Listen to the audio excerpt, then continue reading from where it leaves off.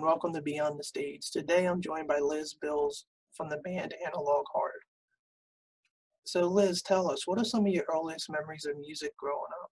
Started music when I was 8. My dad gave me piano lessons.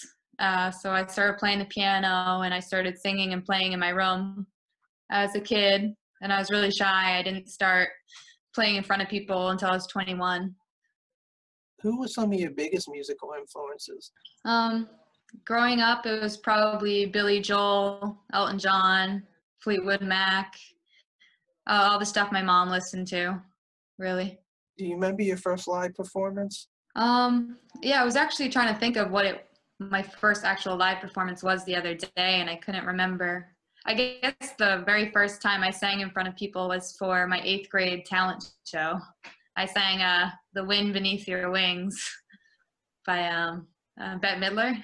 Yeah. Can you tell us about your experience on American Idol? I was on American Idol in 2013, and I made it to the top 30 girls in Hollywood.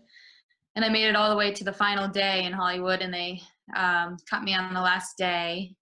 But it was a very positive experience that when they aired the show, they aired me in a very positive, uplifting way, and they didn't show me being eliminated either, so that was awesome. It was very exciting, and yeah, I would love to do it again if I could. Who is the one person you'd like to share a stage with? Grace Potter. Definitely. I feel like, yeah, I could never sing as well as she can, but I would just love to meet her and sing with her. She has a great voice. Can you tell us about Analog Heart and how you got started? Yeah, I started Analog Heart 5 years ago now. I remember what made me start the band was, I was smoking a pack a day of cigarettes and I wasn't doing anything with my voice. And I remember waking up one day and I just quit cigarettes and I put an ad on Craigslist looking for band members. And I actually found my entire band on Craigslist, and, I haven't smoked a cigarette ever since either. And yeah, it's just been like a crazy ride, and I was terrified to do it, but I'm so glad I did. And yeah, we've been playing together for 5 years now. Can you tell us a little bit about the EP you have available? Our 4-song EP came out in 2012 with songs I had written on my own and brought to the band. And we actually just finished recording our first full-length album. So that'll be 10 songs. And the singles, Merrimack Jane, is available now for download. You can find it on iTunes, pretty much any Spotify. You can stream it anywhere, really. It'll be there. What are your goals moving forward?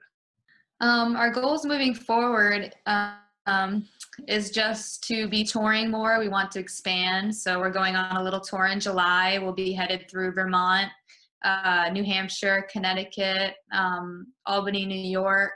Then we'll go on tour again in October. We'll be hitting Syracuse and those same places I mentioned before.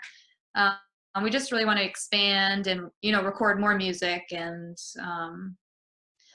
that's basically what we're trying to do now. Is there something outside of music that you enjoy that fans might not know about?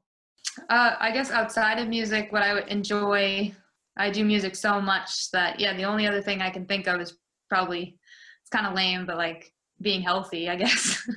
So I love cooking and like preparing all my meals, and I love working out, and it really brings me a lot of like happiness being healthy. Where's the best place to stay up to date with your music and everything you have going on? I'd say the best place is just Facebook. You can find us, just look up Analog Heart on Facebook, and it really keeps you up to date with all the latest videos, music, what's going on, where we'll be going, and all of that. It's probably the best.